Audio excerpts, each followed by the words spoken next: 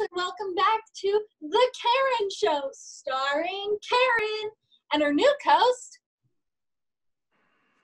Zed. Zed. Good to see you, Zed. How have things been going? Your segment on my blog was so popular, I decided to have you on as my co-host this semester. Woo, more responsibility. Yay. Oh, yeah. Don't you run that thing called The Mouth or something? Yeah, I'm kind of the editor-in-chief, and truth be told, I don't know what I'm doing.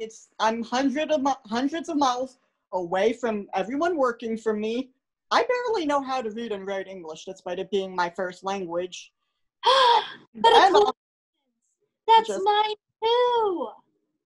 Yes, Karen, I know it is. It's also online classes, just not fun at all.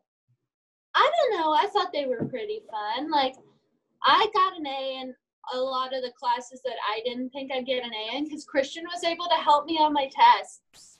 But he hasn't been talking to me much anymore, and I'm really disappointed because I wanted to show off all my cute outfits. Like, I got this new onesie and everything, and where is he at? No one knows, but whatever. That's rough, buddy. That is. You seem decently happy, though. I am! Oh my gosh. I'm just so glad to be back on campus, and I'm so excited to see all of my friends like Katie and Kat and everyone. Charles has been hiding from them recently, like Kat. Ever since Kat moved into Delta Newhouse, like, Charles hasn't been around. Like, he's been hiding from her. I think it's just his social anxiety, you know?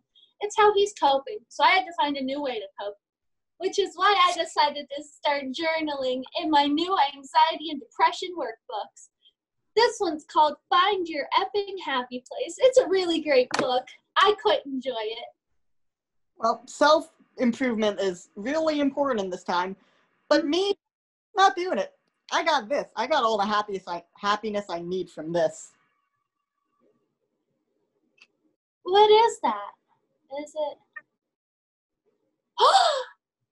Did you just vape at me? More in your general direction, considering you're, hundreds of miles away.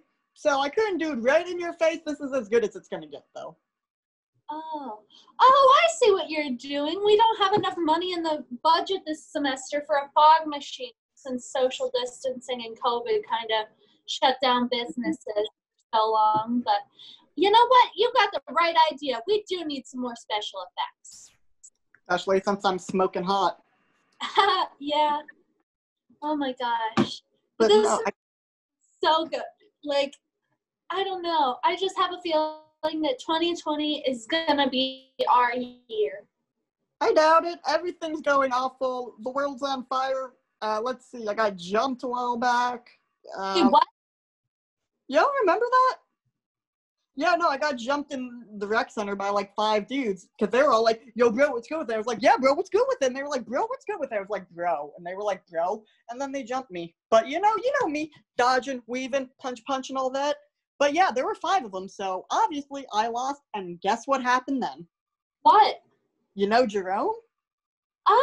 Vaguely. I think I met him once. Yeah, he filmed it and put it online. So I'm gonna beef with him. Ooh, social media is forever, and I wouldn't go on social media unless I looked any less than perfect. So, but that's crazy. Oh my gosh. What are you gonna do when you see him next? Like, jump him.